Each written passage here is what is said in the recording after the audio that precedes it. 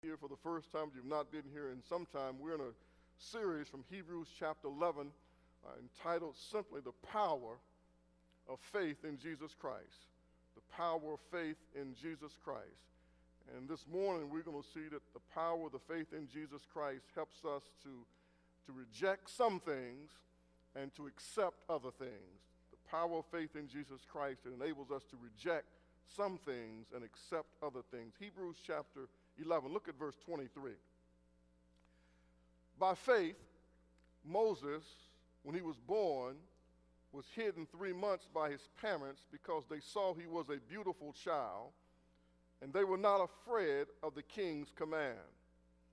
By faith, Moses, when he became of age, refused to be called the son of Pharaoh's daughter, choosing rather to suffer affliction with the people of God than to enjoy the passing pleasures of sin, esteeming the reproach of Christ greater riches than the treasures in Egypt, for he looked to the reward. By faith he forsook Egypt, not fearing the wrath of the king, for he endured as seeing him who is invisible. By faith he kept the Passover and the sprinkling of blood, lest he who destroyed the firstborn should touch them. By faith they passed through the Red Sea as by dry land, whereas the Egyptians, attempting to do so, were drowned. May God bless me to his word, may it be sanctified in our hearts. Father, we thank you for your word, for the entrance of your word gives light. Now speak a good word to us today, to the end that we might be revived and encouraged and strengthened and rejuvenated, Lord, to live our life with zest and with enthusiasm and joy in Jesus Christ. Open the hearts of that man, that woman, that boy or girls never come to faith to Christ today, that they might yield. What must I do to be saved? In Jesus' name, amen. You may be seated in the presence of the Lord. The power of faith in Jesus Christ that enables us to reject some things and to accept other things.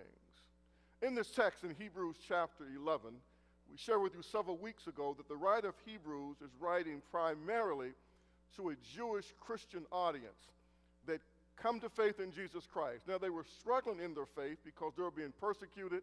Life was very hard and difficult for them.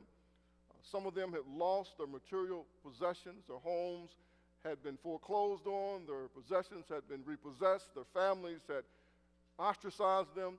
And they wondered whether or not faith in Jesus Christ was the real deal, or should they return back to their old ways in the Jewish religion. The Jewish religion was a religion of rules, a religion of regulation, a religion of works. It was a religion with a prescription, with a formula, with a recipe. But this new Christian faith required them to live with uncertainty, things that they would not know, and they had to walk by faith.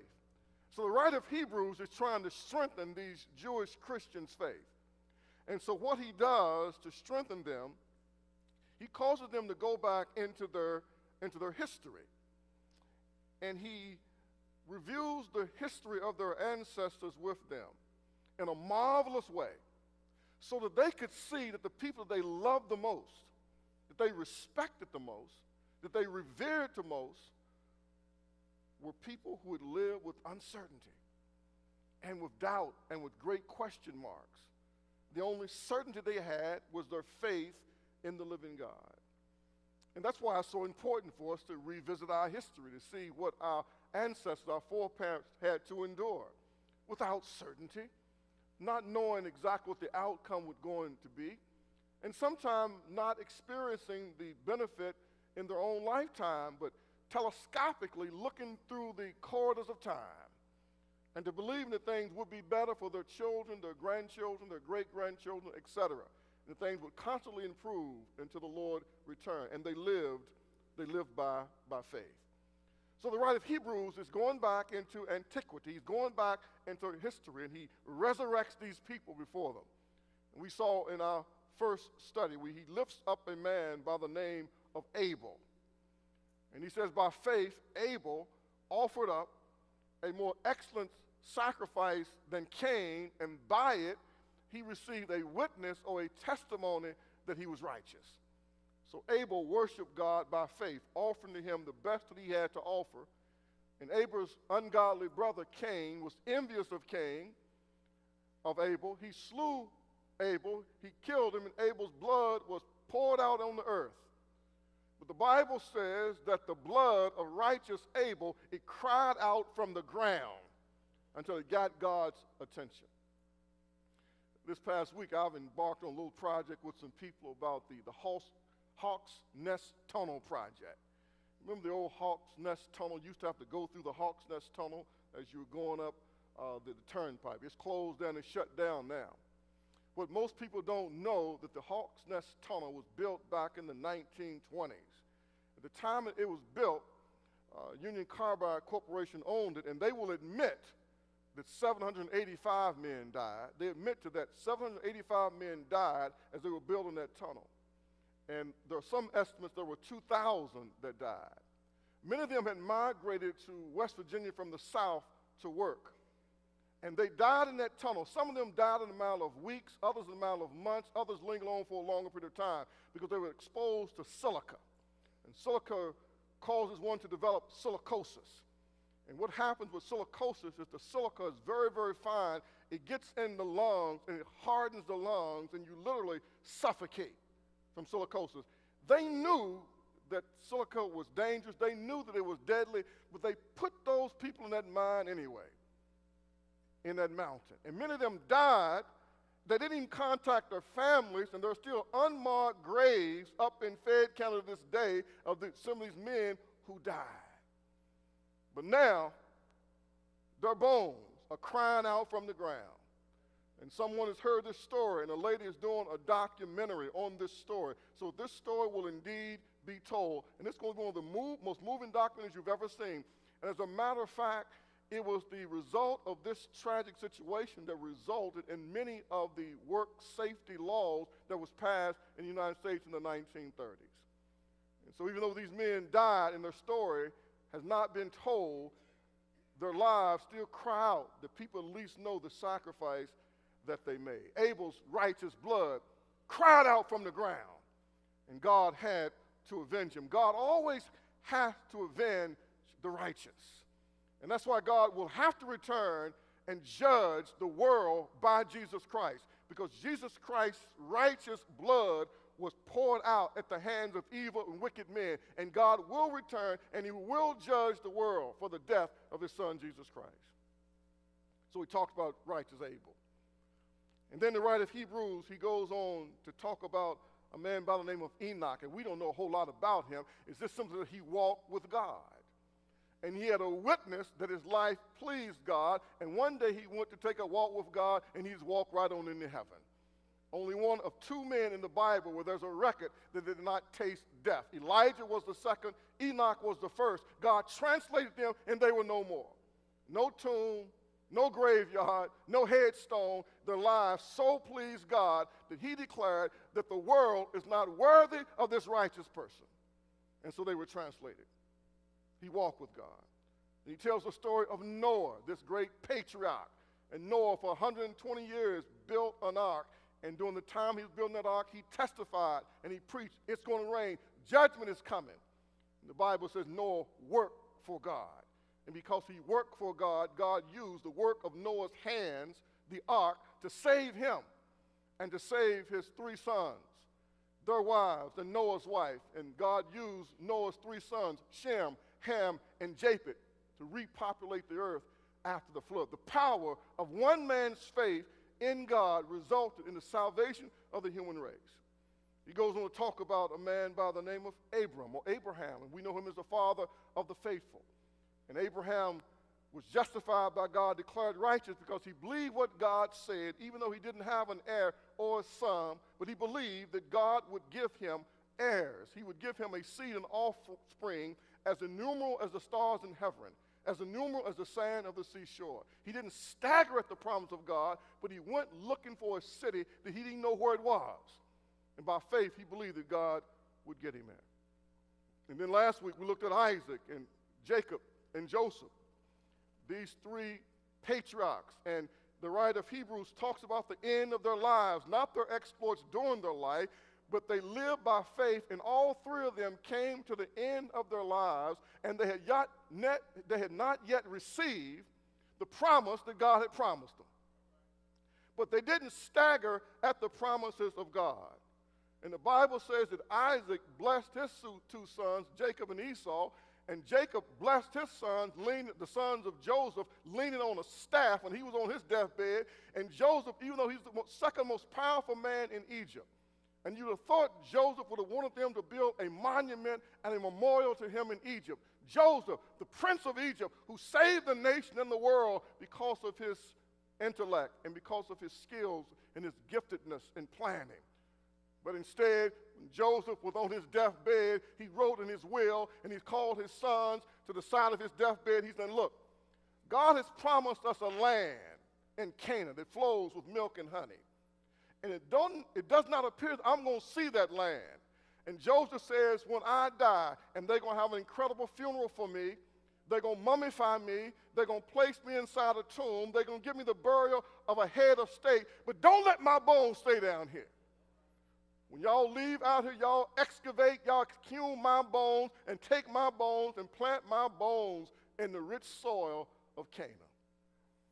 I tell my wife often, I know they're not going to do it, but I tell them often now, if I leave before y'all do, I love Charleston, West Virginia, I love the greater Kanawha Valley, but don't bury me down here. Take me back to the mountain where I was born. I want to be back in Mount Hope, West Virginia, on the mountain, because it's closer to heaven up there. And when the rapture comes, I want to get up first. I want to beat y'all when we meet the Lord. And don't put me down in this valley where I got to climb up through all the chemicals and all the odor. No, put me up on the mountain where the air is fresh and crisp and clean. Don't leave my bones down here. Well, he comes down to Moses. And Moses is the epitome of how a man's decisions, it shapes his life. A woman's decisions shapes her life. Our lives are nothing more than the sum total of the decisions that we make in real time. Some of them consciously and cognitively, some of them subconsciously because we program to process information a certain way. But at the end of the day, we are a sum total of our decisions. The everyday opportunity to make right decisions is what reflects our Christian maturity. When we make good decisions, it reflects a depth of Christian maturity. When we make bad decisions and wrong decisions, it reflects shallow immaturity. Everyday life hinges on the decisions that we make. And I tell young people all the time, there's a law of the unintended consequence.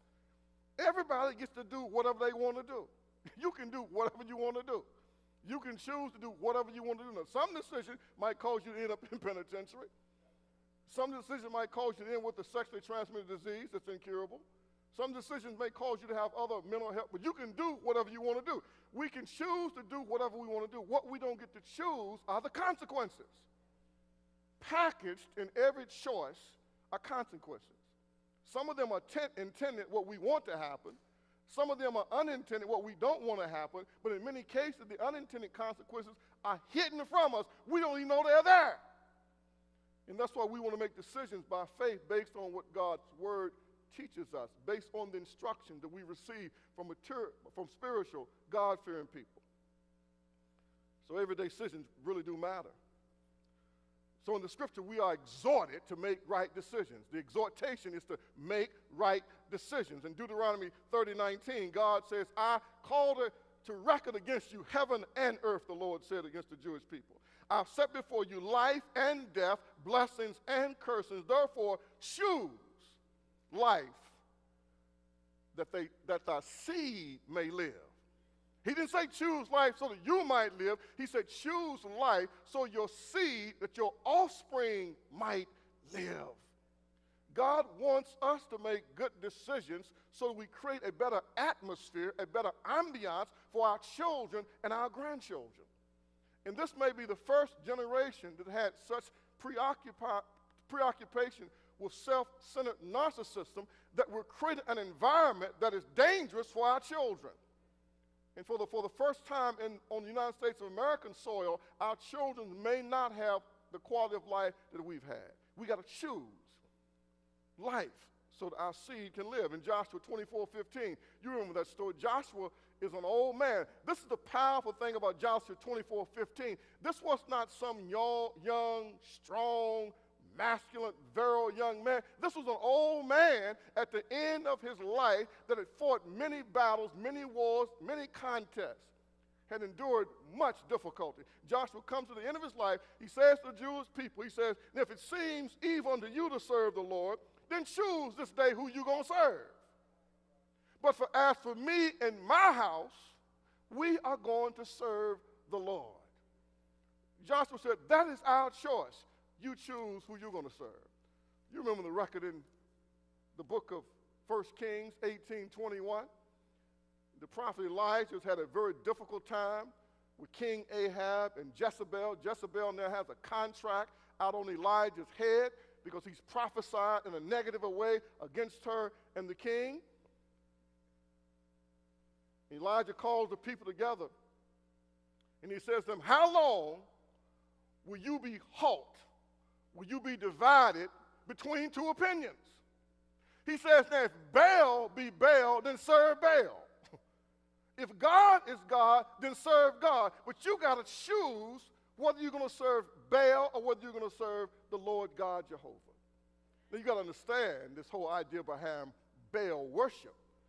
The worship of Baal, Baal was the goddess. They offered their children to Baal. And Baal and Ashtaroth was also the goddess of sexual pleasure.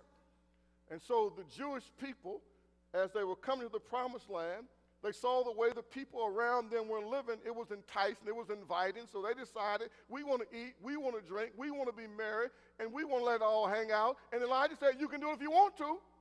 Choose to say who you're going to serve. But you can't serve Baal and say you're serving God. You can't serve Baal with your body and with your mind, and then say, well, I'm going to serve God with my spirit. Elijah said, you can't have that dichotomy, you see. You got to serve God with the totality of your being. And so our choices matter. We are exhorted to make right decisions. We looked at some of those examples of those who did make right decisions. Abel, who chose a more excellent sacrifice than Cain. Enoch, who walked with God. Noah, who worked for God. Abraham, who was the champion of faith. Isaac, Jacob, and Joseph, who lived their lives by faith to the end. Now, there's an enemy of right decisions, and it's temptation. Temptation is always the enemy of right decisions.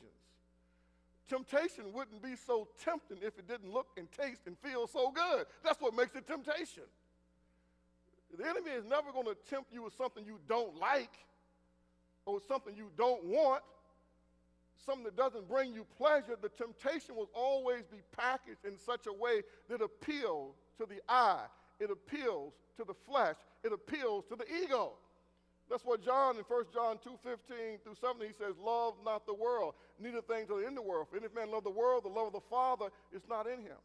For all that's in the world, the lust of the flesh, the lust of the eyes, the pride of life, it is of the world. And the world is passing away, and the lust thereof. But he that doeth the will of God abides forever. The enemy of right choices is temptation, the allurement, the enticement. And this is by far the most difficult age in history in which to live a righteous life.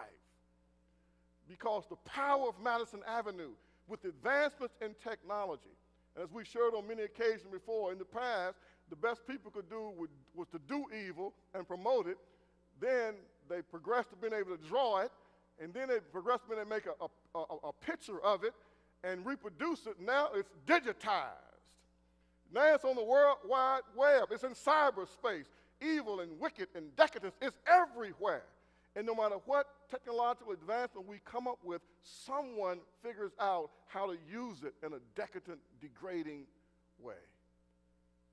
And so the battle is always to how do I make better choices when there's so many bad choices that I can make. Well, let's look at what the Bible says about Moses. Moses was the second greatest of all the Old Testament prophets. And I'll tell you why in just a moment. He was the greatest of all the Old Testament prophets from from Genesis to Malachi. But there's one Old Testament prophet in Matthew that eclipses Moses, and that's John the Baptist. See, John the Baptist was an Old Testament prophet, even though he appears in the New Testament, because the New Testament doesn't go into effect until after the death, burial, and resurrection of Christ. So John is a prophet, the last Old Testament prophet in the prophetic line. And Jesus said of John the Baptist, born of woman, there's none greater than John the Baptist. But before the Baptist, Moses was the greatest of all of the Old Testament prophets, and he was greatly revered. Moses' life spans further than any other person's life in the Bible. His life spans from Exodus chapter 2 all the way to Deuteronomy chapter 34. Nobody's life spans that much of the Bible because he was so critical in God's movement. Moses demonstrated that there are some things that we got to reject, and we got to reject them by faith. When everything inside of us is attracted to it, like a magnet to metal, there's some things we have to reject by faith based on what God's word teaches.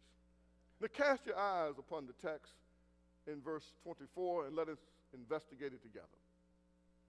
By faith, Moses, when he became of age, refused to be called the son of Pharaoh's daughter. Now, what in the world is all that about? A little bit of historical spade work, you know that Moses is born in Exodus chapter 2. And when Moses is born in Exodus 2 in Egypt, the Jewish people now are slaves. They came into Egypt as invited guests of Pharaoh because of the love he had for Joseph. But Joseph died, and years passed. There rose another Pharaoh who didn't know Joseph. So he put the Jews into servitude, and he says, let's kill every Jewish male because we want to limit their power to rise up against us in battle. So every child was supposed to be killed. And we'll see that Moses wasn't by his parents. But Moses ended up, by the providence of God, being raised in Pharaoh's house. And he was raised as the son of Pharaoh's daughter. He was a crowned prince, raised by the daughter of Pharaoh. And so now the Bible says in this abbreviated text in Hebrews 11:24, by faith when he became of age. Well, how old was he? He was 40.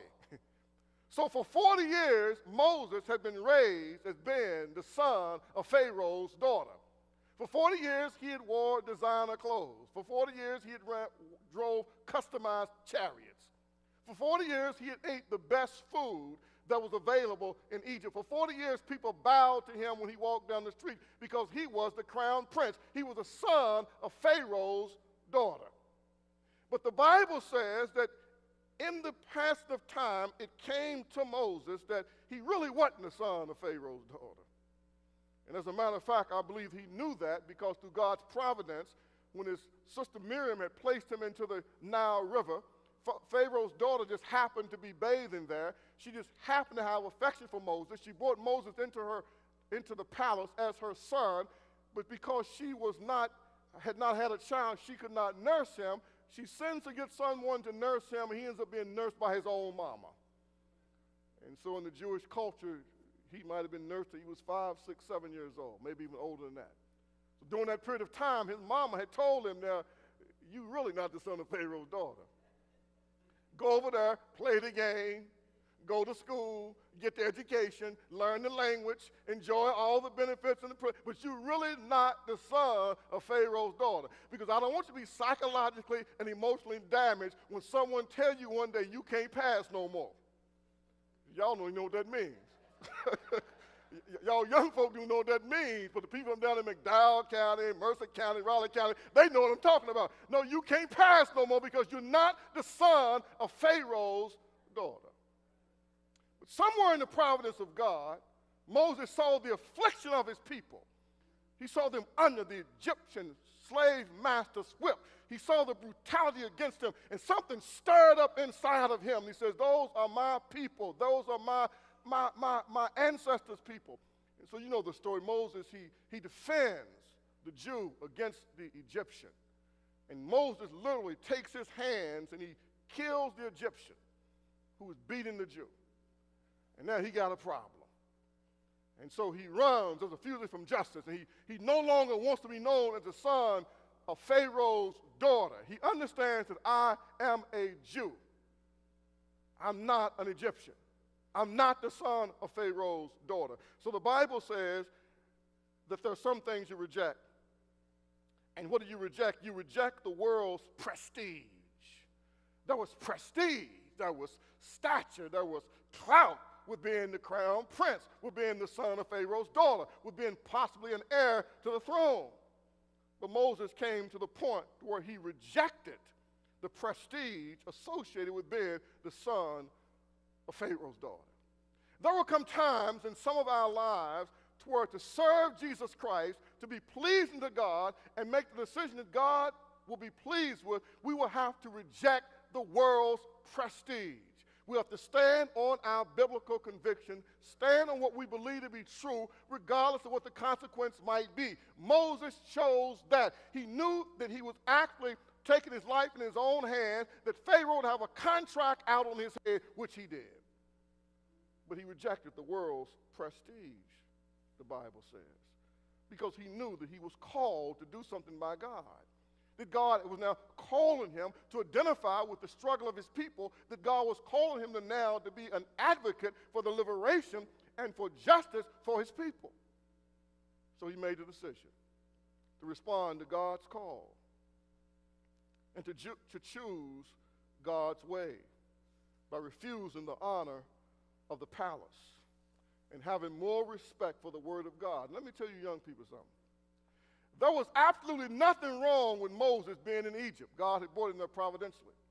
There was nothing wrong with him being in the king's palace. God providentially put him in the palace. Nothing wrong with him going to Egyptian school. God providentially had him go to, he learned hieroglyphics. He learned science and physics and math. And he learned languages. As a matter of fact, he had the best education that you could get in Egypt. And there was nothing wrong with him getting the best education he could get in Egypt. And there was nothing wrong with him enjoying all the wealth that God had brought him in contact. Nothing at all wrong with that. The problem was that when God told him to give it up, he had to give it up if he was going to be pleasing to God. He had to decide whether or not I'm going to continue to hold on to this which is temporal, which is finite, which is passing. Am I going to seek first God's kingdom and God's righteousness? So he rejects the prestige and the privilege that's associated with being called the son of Pharaoh's daughter. There are some things we have to reject. The second thing I see in this text is that faith also will cause you to reject the world's pleasure. Not only the world's prestige, but to reject the world's pleasure. Look at the text closely.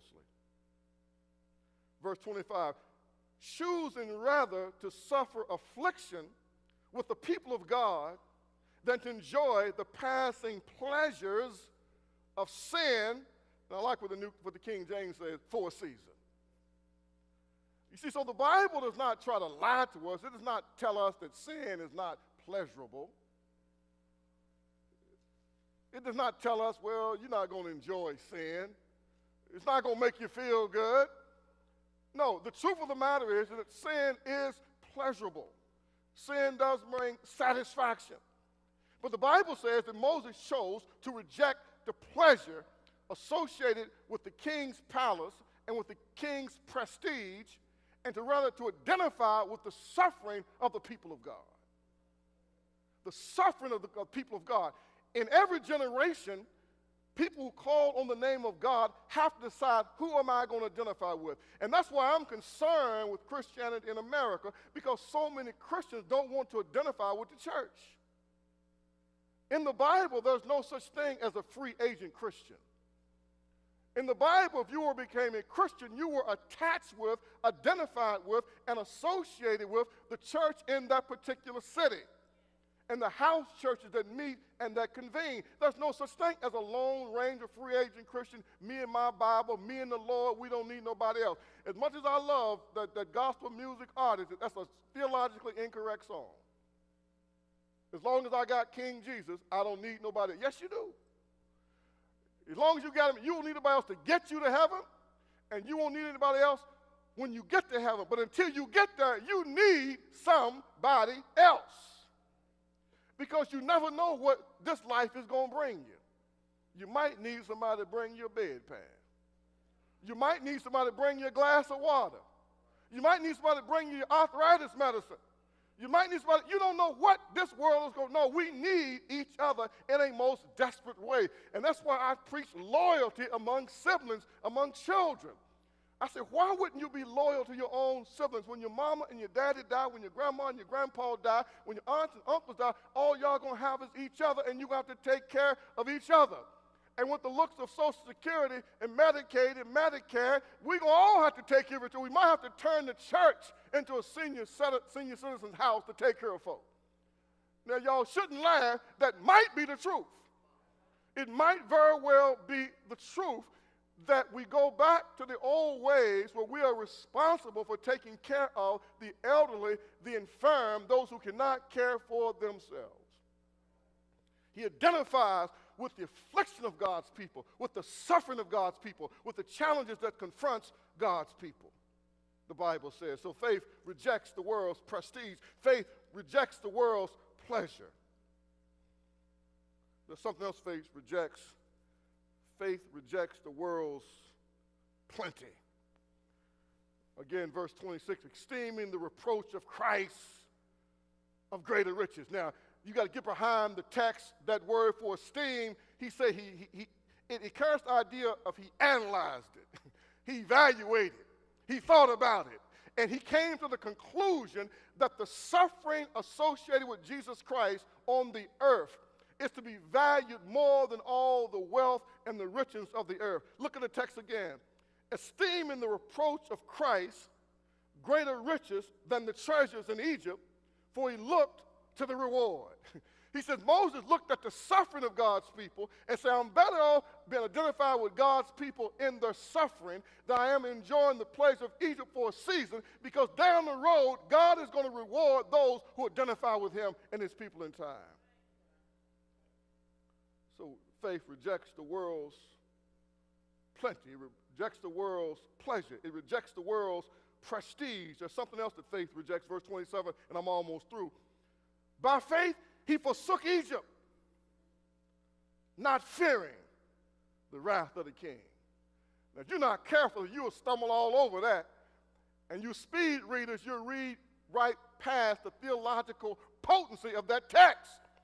He says, by faith, Moses, he forsook Egypt, said, I don't give a flying flip about the king, about Pharaoh, about his power. He had no fear of Pharaoh because of his faith in God. Once we overcome the fear of death, once we overcome the fear of intimidation, we then become truly free. We become truly liberated. Many Christian people are not liberated because they're still held by the fragile thread of somebody else's opinion of them, someone else's evaluation, somebody else's assessment of them. They're more concerned about that than they are about what God thinks about them and God's favor that's been bestowed upon them. But the Bible said a man who had everything ended up with nothing and said, I don't care anything about anybody but God. I'm concerned about what God has to say. So he rejects the world's pressure.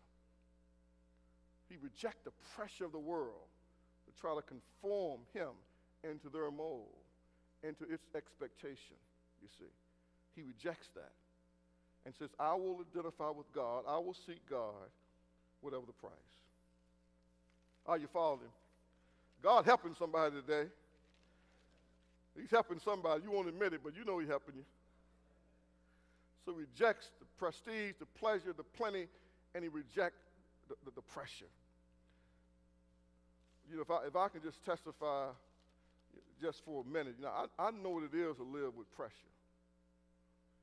and what it is to live with people trying to intimidate you and to try to get you to back off of your position by offering you something. You'll be amazed at how many jobs I've been offered, how many grants I've been offered if I just wouldn't write about this, if I wouldn't talk about this.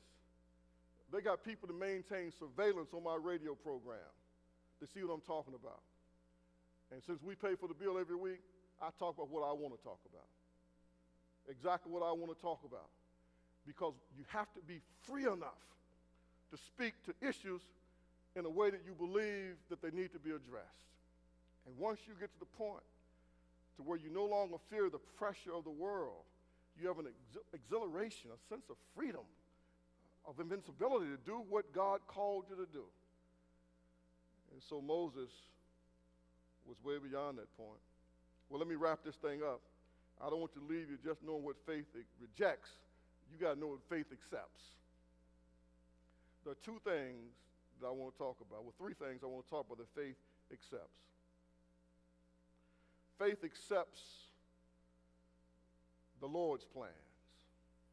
You got to go all the way back to verse 23. By faith, Moses, when he was born, which he had nothing to do with, was hidden 3 months by his parents because they saw he was a beautiful child, and they were not afraid of the king's commandment. Again, if you're a casual Bible reader, you missed the point. Pharaoh, the most powerful man in the world, he had told every midwife, when the Hebrew women go into labor, as soon as the baby comes out of her womb, if you see it is a male child, you snatch it up and you slit his throat. Don't let none of the male children live, because we cannot allow them to outpopulate us. They might rise up in revolt against us. But the Bible says, in the providence of God, that Moses' mama went into labor, and she went into labor so fast and delivered so quick that the deliverer didn't have a chance to get there, and the baby was born, and they hid the baby. And they didn't care nothing about what Pharaoh had said. They said, God had given us this child. This child is a gift of God, not a gift from Pharaoh.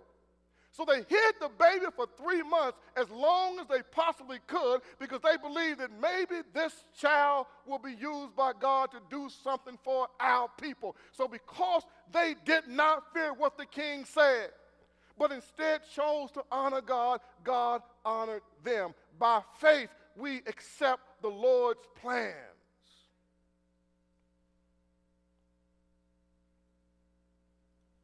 We accept the Lord's plans. Secondly, verse 28, by faith we accept the Lord's provision. By faith he kept the Passover. Now Moses is over 80 years old now.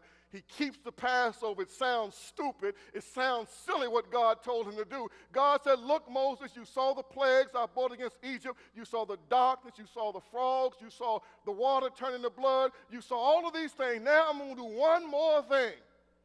My death angel is going to pass over Egypt. And here's what I want you to do.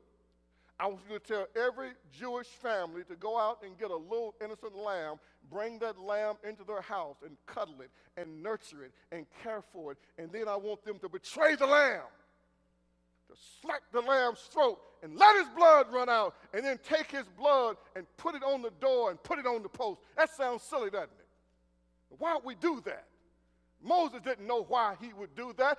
He didn't know the Passover lamb was a type of Christ. He didn't understand that God was showing them in a type that he would send his lamb, the perfect Lamb of God, Jesus Christ, the innocent Lamb of God, Jesus Christ, who would be coming to the world, we brutalized, manhandling mauled, would have his blood poured out by savages. But his blood that would be shed would satisfy God's wrath and anger against mankind and those who were under the blood. Help me, Holy Ghost. Moses didn't even know, by putting the blood on the post and over the door, that symbolized he was under God's protection. So when the death angel passed over, every Hebrew firstborn child died. But in the Jewish household, no children died. Why didn't they die? Because they were under the blood. And one man, Moses, did what God told him to do, something that appeared to be silly and stupid and inconsequential, but he obeyed by faith. He accepted the Lord's provision. He said, if the Lord is going to save us by innocent lamb's blood being slain, we're going to trust the innocent lamb's blood. And if I had been Moses, I said, well, Lord, where are the bow and the arrows? Lord, where are the catapults? Where are the weapons we're going to use to get up out of here? What is an innocent lamb's blood being slain going to do to help us? What Moses didn't know, that God, death angel passed over, that traumatized all of Egypt. The whole nation was in the mourning when their children died. Even Pharaoh's firstborn child was dead. The whole nation was traumatized. And the same man Pharaoh said, y'all can't go. He said, y'all can get up and get out of here. And he asked them to leave, accepted the Lord's provision. And then lastly, by faith, we accept the Lord's power. Once they got up out of Egypt, and once Pharaoh realized they had been tricked, what the Jewish women did, they borrowed all this stuff from the Egyptians. They had their silver, they had their china, they had all their stuff. And then when they left, they just took it all with them. And once Pharaoh realized this was all a trick for them to get up out, he changed his mind. And he called his captains together and he said, y'all go and y'all capture them. And y'all kill that Moses. And so the Pharaoh's army heads out of Egypt to go catch these ex-Jews. There's probably 2.5 million of them. They sandals, they ain't got no decent clothes. They got the raggedy sandals, they got raggedy gowns on and cover. They got headpieces on. The afros are looking bad. The braids ain't done. Fingernails haven't been did. They in trouble. They look bad. They just raggedy. And they get out of Egypt and they come to the mountain, and all of a sudden they hear the thundering and the rolling. It sounds like a storm. It sounds like thunderclap. And they look back, and here comes Pharaoh and all of his horsemen and all of his chariots and everything. And the people say, Moses has brought us out here to be slaughtered. We should have stayed as slaves in Egypt. And then Moses looks out, and there are the mountains on both sides of him. There Pharaoh's army is coming from behind him, and now the Red Sea is in front of him. And Moses said, Lord, what are we going to do now? And the Lord says to Moses, Moses, what's that in your hand? Moses had been carrying a staff around in his hand, a walking stick. And he didn't realize in that walking stick, God would anoint it, and God would unleash that power in that walking stick. He said, Moses, what do you have in your hand? And Moses lifted up the staff and pointed, and the Bible says that the Red Sea rolled back and created mountains on either side. Are y'all helping me this morning? It was all simply by faith. No magic in no stick, no magic wand, but the power of God from heaven anointed the stick in the hand of the man of God. And he lifted the stick out, and the waters parted, and the Jews, they all passed over as on dry land. There wasn't no humidity there. They didn't need the straightening combs to fix up their kitchens. They didn't need no royal crown grease to fix their hair. God caused them to go through in an air-conditioned cavern as they crossed over on the other side. And when the Egyptians tried to do the same thing, the Bible said the waters collapsed on them and all of them was consumed. They just simply said, we will accept God's power. If you're willing to accept God's power, even when it sounds like he's calling you to do something foolish or stupid, when God shows up, God can take a stupid staff anointed by his Holy Spirit and do great, wonderful, and marvelous things. When we think that our presence don't make a difference, it makes all the difference in the world. All the difference in the world that God's presence makes in us. And so we go and try to work with these children. I know they're better than Jesse James. Their mamas was bad. Their daddies was bad. Their granddad, everybody been bad. But when they encounter somebody who knows the Lord, the Holy Spirit can even arrest their bad temperament. And they can see somebody cares about me. Somebody cares what happens to me. Can I get a witness? I'm going to testify this morning. I don't mean to embarrass him. My good friend Jason G. is in the audience this morning. And Jason G. probably got as much love in his heart.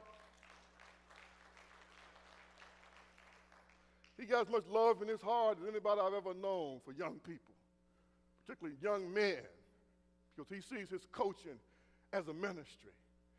And during his tenure here in Charleston, University of Charleston basketball team, it was feared by the rest of the Western Conference, not so much because he had the best players, but they played with a fire, and they played like it was life and death. Every single possession, people didn't even want to play against them. And he had one of the best players I've ever seen, a little old small fella who scored all kind of points. And Jason committed the cardinal sin. He let him break Keith's record.